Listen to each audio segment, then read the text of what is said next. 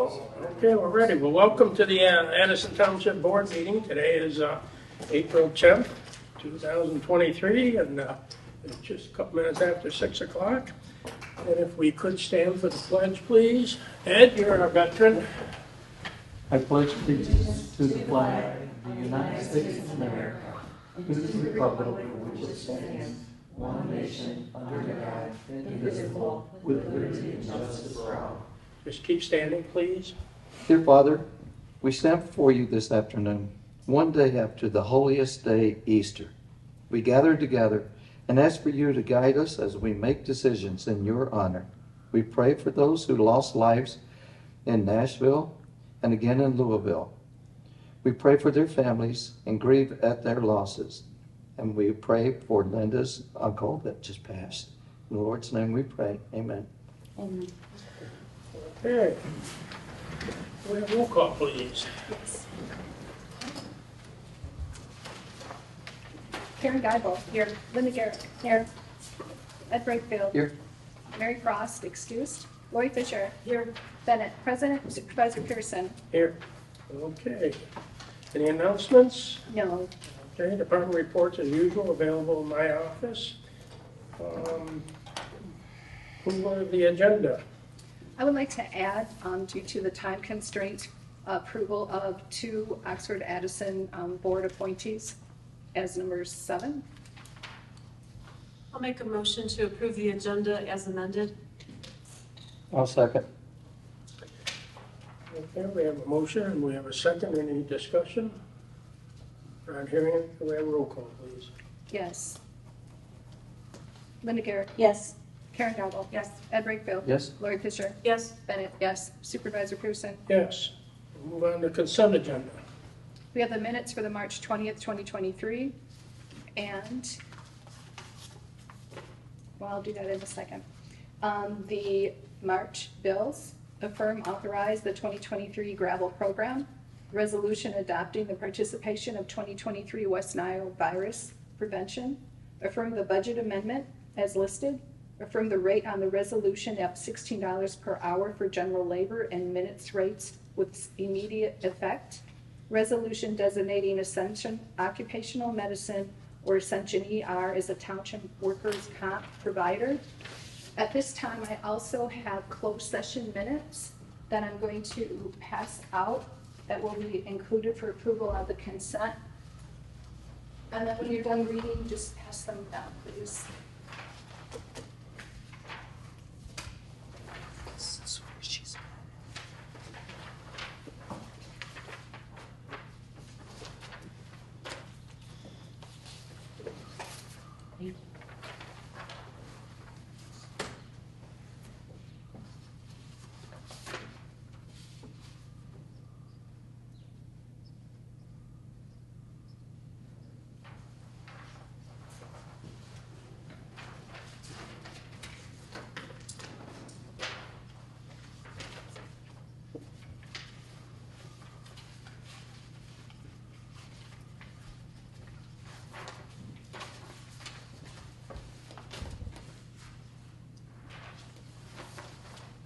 I do have a comment on these minutes. Maybe it's just a typo, but on the last sentence it says maybe instead of maybe. Should be corrected. Gotcha, thank you.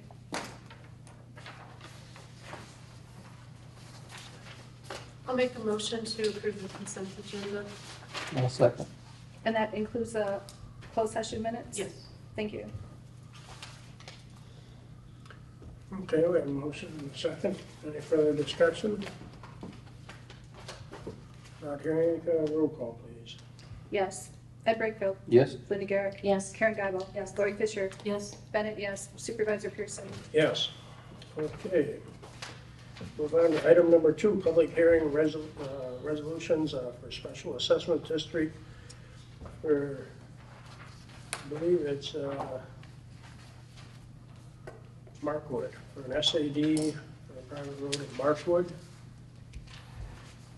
Township received petitions signed by more than 50% of the record owners based on the tax rules of Oakland County constituting more than 50% of the total frontage of the proposed SAD requesting the amount of $375 per parcel for each of the next 5 years for the purpose of road maintenance and/or snow plowing, and may include the improvements of additional gravel, stone, and a 10% collection fee for the township. Proper notice of the hearing has been published in the Oxford Leader and mailed by first-class mail to each property owner within the proposed SAD, and determined that the petitions for the Markwood Road and Markwood Court SAD was properly signed by the record owners of 30 parcels, with 77.8% signing the petition, and attach the petition to the board for their determination. Okay, at this time, this is where I open up the public hearing, and this is only where we listen. And at this time, I'd like to open up the hearing. I think we'll call it at 6:08. And at this time, if anybody would like to speak about the Special Assessment District for Markwood, please just come forward and state your name if anybody would like to speak on that. Yeah, I will. Yes. I'm Rod Gullett. I'm the coordinator for the SAD district in that area that maintains the roads and all that. I'd just like to publicly thank the residents of Markwood for the overwhelming support to pass it this year. Meeting people door to door, that was really nice, and explaining what we do and how we do it. And that's all. We certainly do appreciate it, because our fire trucks and our ambulances have to get down that road, and it certainly makes it easier to get to people when they need us, so that's great. Okay, I'll ask one more time, anybody else would like to speak? Not hearing any, I'd like to close the hearing at 6:09, we'll call it. I would entertain a motion. I'll move the resolution authorizing the SAD for Markwood Road and Markwood Court and the private roads in Addison Township. Support. Okay, we have a motion and support. Any further comments from the board? Not hearing any, can we have roll call, please? Yes. Linda Garrett. Yes. Ed Brakefield. Yes. Karen Guyval. Yes. Lori Fisher. Yes. Bennett, yes. Supervisor Pearson. Yes, that resolution is so moved. Thank you. That's the first hearing. We'll have one more next month. Okay, then it's done. Okay, move on to item number 3, public hearing, resolution authorizing for Addison Township to apply for the Oakland County Parks grants. This is the public hearing and resolution authorization for Addison Township to apply for the Oakland County Parks and Recreation. Addison Township hereby approves participation in the Park Improvement Grant Program and authorizes the submission of a Park Improvement Program application for $85,000 to $95,000. This is for the ADA Disabilities Act compliant for a walkway access to the new fishing pier at the park at Lake George, with up to $47,500 from the park fund as matching funds. At this time, we'll go into the public hearing again. This is where we listen if anybody would like to speak concerning the application for this grant that we're applying for. And I'll open up this meeting. We'll call it at 6:10. If anybody would like to speak, please come forward. And I'll ask one more time if anybody would like to speak on the grant proposal for the walkway to the dock on Lake George. Not hearing any.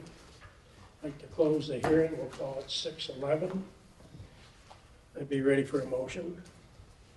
I'll move the resolution of authorization for Addison Township to apply to the Oakland County Parks and Rec Trailways and Park Improvement Grant Programs with the matching funds up to $47,500 from Park Fund.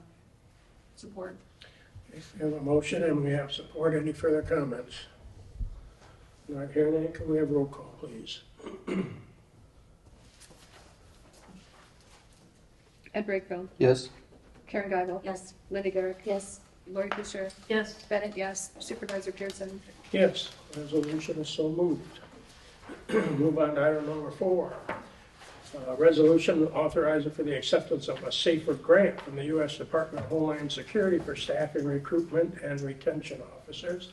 This grant, first of all, will benefit the fire department, and I'm going to ask the chief if he just gives us a little overview of this? So about a year and a half ago, we applied for an AFG grant from Homeland Security, and we were actually just told about 2 weeks ago that we did actually indeed get that grant in the amount of $306,000. That is for a full-time person for 4 years to recruit and retain people at our department. Right now, we currently have a part-time guy doing that because we found the benefit in that. And they're actually bringing in a few paid on call and organizing them. There's lots of issues that come up, and that gentleman is actually handling a lot of that. So this grant now will actually pay for that position and allow us to have that recruiting and retention office there full-time, and then also to be able to go on calls, but those two cannot mesh, right? Per the grant rules, they have to be separate, so to speak, from calls, so that time will be managed at the station if the board so accepts the grant. Any questions? No, I think that was a very good thing for our community, especially for the advanced life support. That's 90-some% of your calls, Yes. correct? Yes. Yes, and to be able to recruit and retain people, what a benefit it would be, for sure. This is only a 4-year, so the commitment level for the township, this is only a 4-year program. It does not have to extend from there. And right now, the way our budget is and the way we're looking, I can't see totally 4 years in the future, but I would not keep that position unless we find that it's really important and keep it past the 4 years. So the applicant would be told that up front, that is only a 4-year program. Well, the one thing I'd like to add is the way the township is growing, I suspect that in 4 years you may need that person. So that might not be a temporary position. Anybody have any questions? No questions? And that does bring us up to, since 2010, we've been writing grants and really researching and being successful. We're at $746,000 we've received in the fire department in that 12 years, 14 years time frame. Very good. And you do a good job at the grants, and I'm sure you'll keep doing it because, they have a person in Oxford Township that's what his main job is. Yeah, we're very fortunate. Again, now I don't want to act like I did this because I didn't, but that I have some very talented people on our department that wrote that, and we've been pretty successful throughout the years. So, congratulations to them. Yeah, I'll be looking for a motion to authorize the acceptance of the SAFER grant from the U.S. Department of Homeland Security. I'll move that resolution. I'll support. Okay, we have a motion and support. Any further comment from the board? Not hearing anything, will we have roll call, please? Ed Brakefield. Yes? Karen Guyville. Yes. Linda Garrett. Yes. Lori Fisher. Yes. Bennett, yes. Supervisor Pearson. Yes, resolution is so moved. All right, we'll submit, and thank you for that, and we'll do that tomorrow, and we have to the 14th to actually submit it, so that's perfect. Can I ask a question on this one? Oh, you're a little late, I'll go right ahead. So typically in the ARPA funds and the other grants, we kind of assign who's going to be doing what. So I would imagine fire department's going to be really administering it. And then typically I have to do the notices, or you're going to involve Yeah, there's Bruce for signing documents, and then Lori does the audit. So would we be following those same type of guidelines of what offices are going to be doing what to administer the grant? Yes, please, because first of all, the actual person that we hire has a report card they have to fill out quarterly and submit those forms to the state, and then we'll have to make sure that the all the payroll and fringe benefits are up to par, and then submitting those paperwork for reimbursement. And there is no matching funds, by the way, on this. I did put extra in there just because we don't want to spend less than the grant because they don't like that. So we just put a little bit more on the wages in order to be able to spend all the money, so to speak. So there will be about, I'm figuring about anywhere from like 8 to 12% matching funds, if that's a word. I guess we're not matching, but extra we'll have to pay. out of that 306,000 for that 4-year program. Sorry, I forgot to mention that earlier. Okay. We'll move on. You might as well just stay right there, because I guess the next one is yours also, right? Yes. Number 5, Fire Department expenditure alerting system with Digicom Global for $23,942.83 from the capital account 213-336-975-000. This is, well, I'm going to ask you to explain this one. All right, so back in 2004, our Station 1 was built without any alerting technology, kind of a mistake. But over the years, we have kind of used some pager and an amp and some crude speakers and ran a system through the station. And it's been working, but it's not really proper. And with our new radio system coming on, we will not be able to use our little homemade system that we made at the station. So we proposed this alerting system would actually have lights on in the bay or in the bedrooms when they get up. And the tones will be a lot quieter and ramp up versus just going off. They found a lot of issues with firefighters and the alerting tones going off and frightening you, so to speak, and ramping your heart rate up. They did studies that they would dead asleep at 80 beats per minute, and then your rate will go up to like 140 once that tones go off. So a lot of stress on your heart, especially when you get older. We're going to put something in the station that eliminates that and actually ramps up slowly. And then the bright white lights, there'll be red lights in the room, so they'll get up and be able to go out, and that'll be all timed. So there actually will be a system in place besides just alerting us. There is other things that make it a little easier to respond to that call. I have the same thing. I have a snooze alarm, then 2 more alarms. I have to keep getting up, and the farther I go, finally, I understand what you're saying.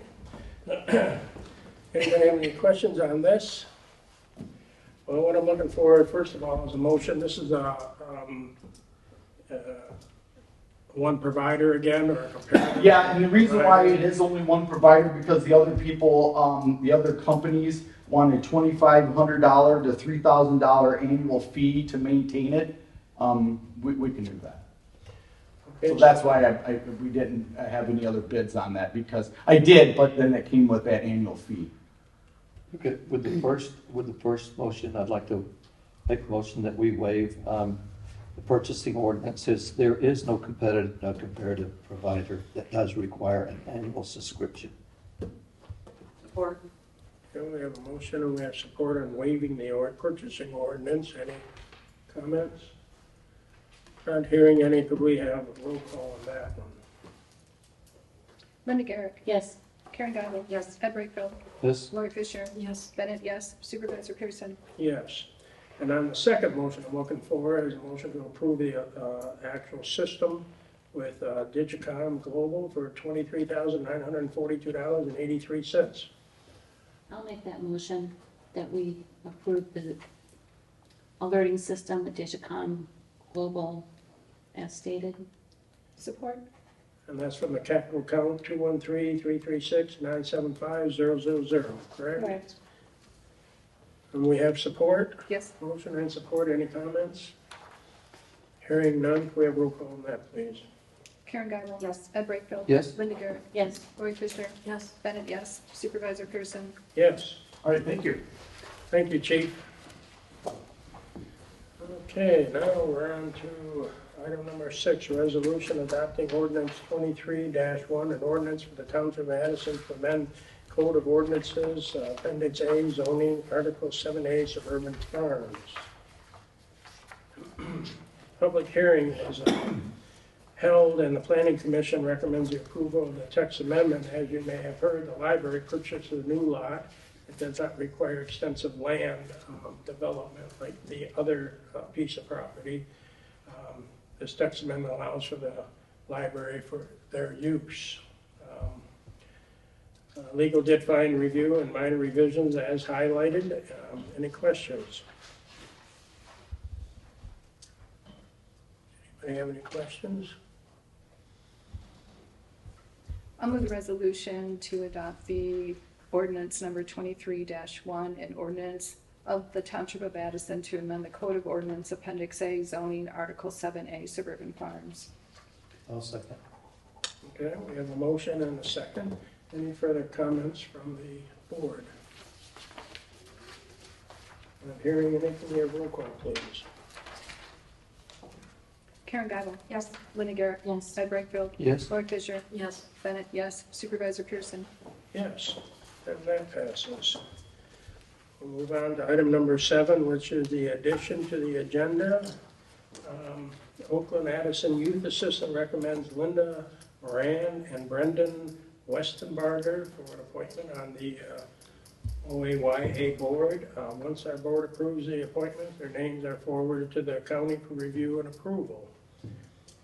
Looking for a motion. I'll make that motion. Two good people. I'll support.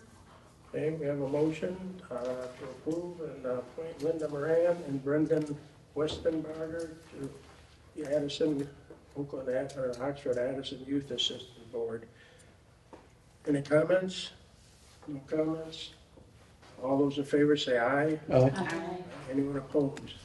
And that passes. Okay, Addison Township board reports. Anybody have any reports from their boards that they're on? Not hearing any? Any legal reports or communications? No. Boy, everybody must be on vacation in Florida or something. Okay, then we'll go to the 2-hour supervisor's report. First of all, I just wanted to remind everybody, spring cleanup is coming, okay? It's the Saturday before Mother's Day, which is just about a month away now. I'll be going around on the gravel roads, picking up all the couches and kitchen sinks and whatever we find out there, tires and everything.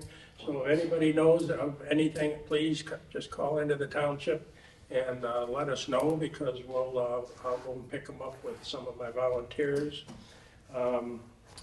We are working on the hazmat. We have been receiving some calls that we're not participating with the Oakland County hazmat. The prices have skyrocketed, and we believe we found another vendor that will do one just for Addison Township in the parking lot here, and we're tentatively looking at like the second week of September, right after everybody gets back from Labor Day. So just so everybody knows that we're not abandoning anybody, but we just think we're trying out to see if we can save the township a lot of money and do the same job. So we'll see how that works. Supervisor Pearson, Yes. what would be collection dates? Would it be one time a year? Would it be a monthly? One time a year is what we do. One time. Okay. The county does it 4 times a year, but the price has skyrocketed, up to $12,000 something now. And we only had 100 cars participate. So we just feel that if we did it once a year, I think that we can cut that by maybe 2/3, we're hoping, and do the same job. So, and a lot of people who went to the ones at the county went with 2 or 3 cans of paint, and they paid $10 is what their fee is, but we paid $100 and some.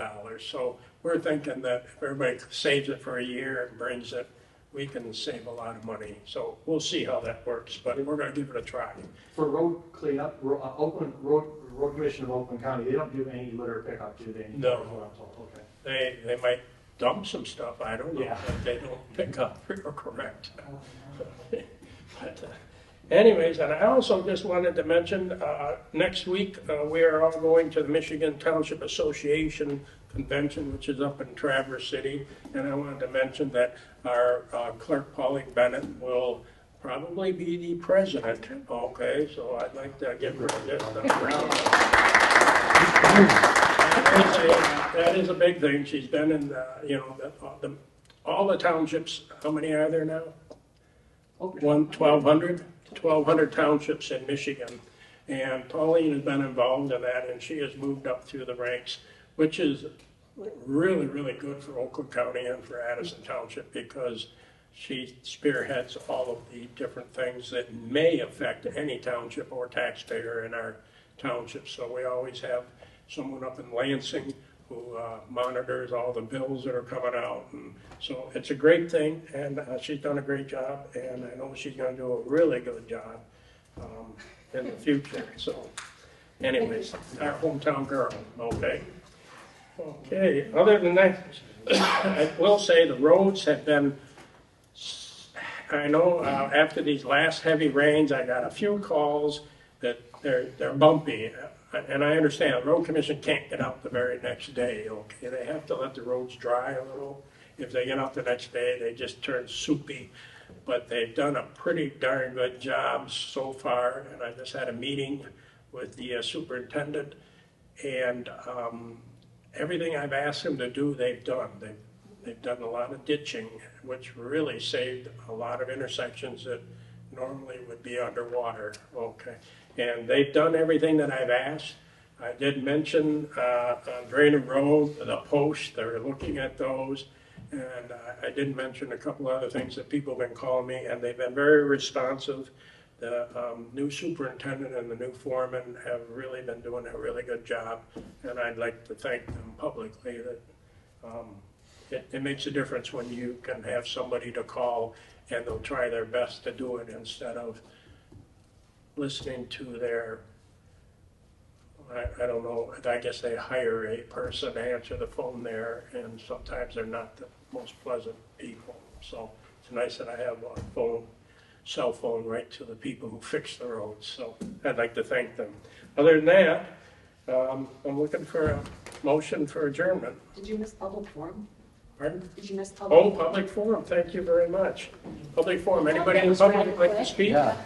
We got everybody from the public here, but nobody wants to With speak. chloriding, I thought in the north, there was a problem with environmental EPA and chloriding. Has that come down to us too?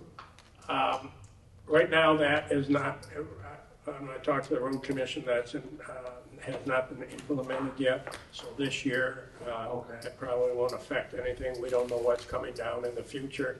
And that's coming from Eagle.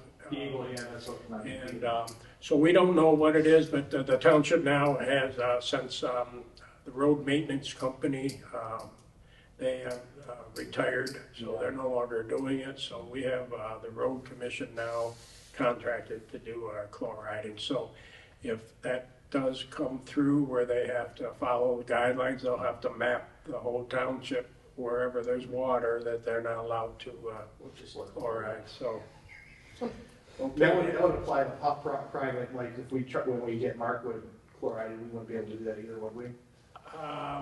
within 100 feet of any water. Yeah, that'd be a problem. Yeah, so there's going to be a lot of chloride, then dust, then chloride, then dust. So, anybody else in public forum?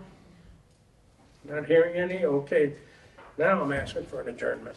I'll make a motion we adjourn. Second. And I have a motion and a second. All those in favor say aye. Aye. Anyone opposed?